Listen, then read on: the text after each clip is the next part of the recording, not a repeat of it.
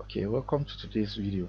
Now, today's video is very important and one of the most important in the sense that you will have to protect your design, especially when you are sending in a sample to your colleagues, client, or to an organization to see samples of your work before you can go ahead with the printing or finishing the job. Now, for you to be able to do that, you have to include watermark on it. If you go to places where you can buy pictures, you will see some write-up on in some of the designs, some of the pictures, not only because they want it that way, it's just because they want to protect the image. And to be able to do that, let's just type a text. Just pick our text tool by clicking on it. Let's say XYZ design is what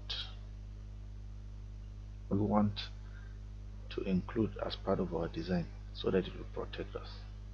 Let me just increase the font size a bit, then I'll click on bold. So I'll change this to white,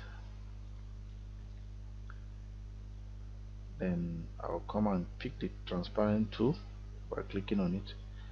This will appear, then I'll add the transparency tool. Let's say, let me leave it at 70. Oops. At 70. Okay, I'll be okay with that. Then I'll use this text and I'll copy it to different location by right hand click, hold, then you drag it, then you copy here. I'll take it to different locations.